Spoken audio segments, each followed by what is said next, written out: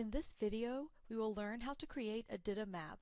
We will be using Oxygen XML Editor version 17 on a PC, starting in text view.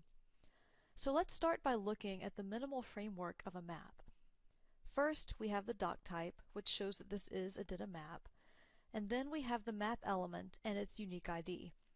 Inside the map element, we have the title element, and after that, we can start compiling topics in our map using the topic ref element. Each topic ref element contains a link to a topic that should be included. Now let's look at another way to add topics to our map, Oxygen's DITA Maps Manager view. This gives us an interface that makes it easier to compile the topics that we need.